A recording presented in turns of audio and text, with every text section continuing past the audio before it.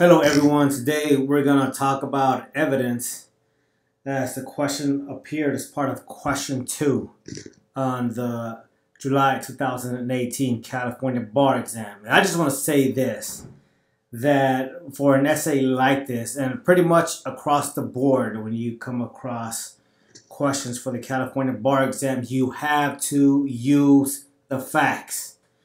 Now here, I'm going to make a prediction here. I'm going to say that a lot of examinees probably did not hone in on the black letter rule as it applied to the confrontation clause. And I'm going to say this, that is okay as long as you use the facts and you somewhat capture the essence of the confrontation clause. And I'm going to say that when you see the exams come out, you're going to see that the answers are going to be spread all over the place. Okay, so I'm trying to say that even if you did not get the exact black letter law, that there's still a possibility that you still passed as long as you analyze the facts. And that's what we're going to focus on today, the facts that appeared on this question. So let's go ahead and begin. Let's start with question 1. It says, assuming all appropriate objections were timely made, should the court have admitted the 911 tape? Discuss. Okay, so I had to think about that when I did this question. I pretty much just stared at it. Okay, because there's a lot going on here. All right, but hey, I got to focus on the recording as a whole, not on any particular statement, at least at the outset when I first began reading the hypothetical. Okay, but let's talk about that now. Now, what we are dealing here specifically, again, after reading it, we're dealing with a particular statement made by Vic. It says, Vic reported that Deb, his girlfriend, had beaten him. Okay, so that's the essence of the recording. Now, of course, for the analysis, okay, you get to, you run through relevance. Is it logical? Is it legal? Proposition 8, because this does seem like it's in criminal court. And what do you have there on the legal? You have a public policy, and there you could have included the discussion of the confrontation clause. All right, so what stuck out to me was this when I was reading. It's probably occurred to you too. Okay, so we have statements that are testimonial in nature. All right. And that's going to be key here for this particular analysis. So let's go ahead and look at the black letter law.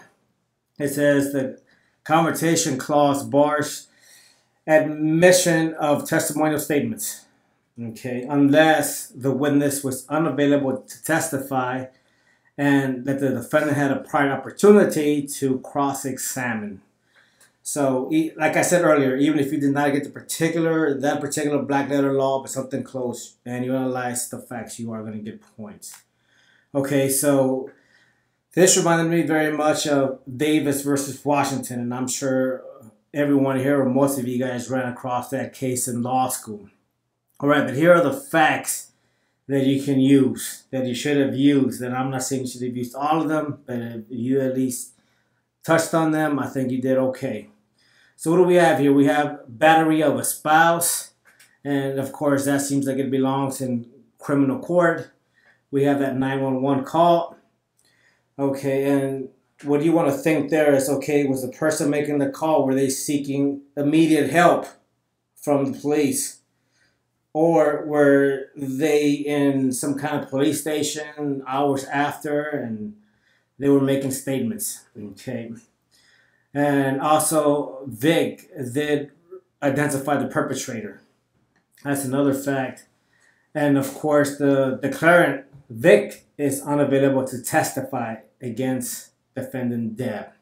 Okay.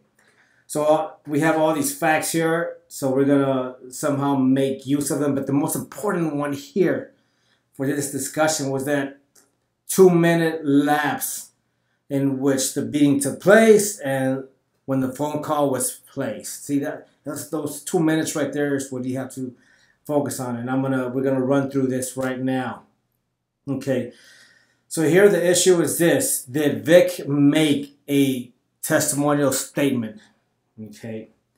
So if you answered yes that Vic did, and then that implicates the Confrontation Clause under the Sixth Amendment. And who would prefer this? Deb would prefer this, not the prosecutor. Okay.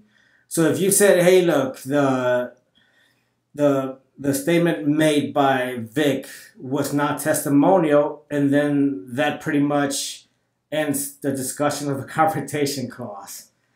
Okay, and of course the prosecution would love that. But still, you want to run through the analysis, right?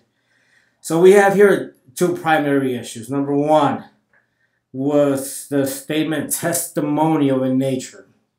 And two, if it was testimonial, can the Confrontation Clause be cured? So let's run through that now.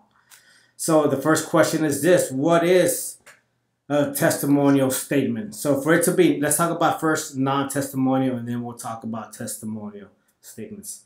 So if it's non-testimonial, this is going back to Davis versus Washington, is if the purpose of the statement is made to enable the police to meet an ongoing emergency. Okay, so think about it. Here we have a person that was just beaten. So was it safe for Vic considering the circumstances? Then of course you could argue either way. Okay, now if you want to say it was testimonial, okay, and then for that you have to say, hey, look, the circumstances indicate that there was no ongoing emergency, okay, and that the primary purpose was to establish facts that already took place. Now here, of course, you had 2 minutes that lapsed, so here you could have gone either way. Like I said, I'm not here to say, look, you should have answered this way or that way. I'm just presenting you facts that you could have used. And either way, you decide, and then you make a conclusion, but you still want to discuss hearsay. Okay. Now, by the way, if you said that it was testimonial, okay, now can you find a cure for the Confrontation Clause? So what do we need there? We need two elements. Number one, was the witness unavailable, and did the defendant have a prior opportunity to cross-examine the witness? So I'll just leave that there. By the way, this question was, let's see, a Confrontation Clause issue did appear in February of 2017. And one of the model responses there said, hey, look, they didn't even mention a prior opportunity. They just said, was there an opportunity to cross-examine? That's why I said, hey, look, if you even came close to discussing the black letter law, I think you did well. But again, the important thing here is to focus on those facts.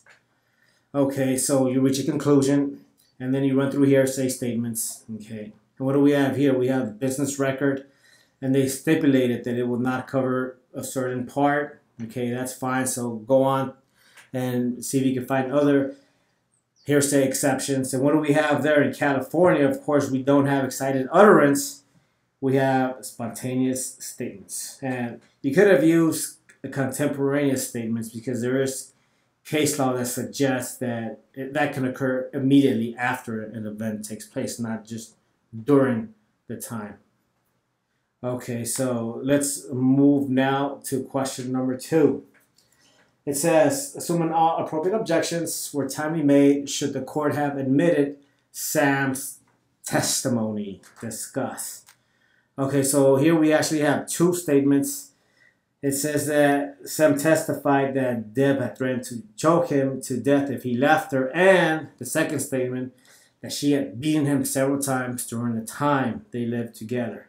Okay, so of course, I don't want to make any conclusions about that, right? Because there's due process, right? So we're gonna not make any conclusions here. We're gonna allow due process to take shape.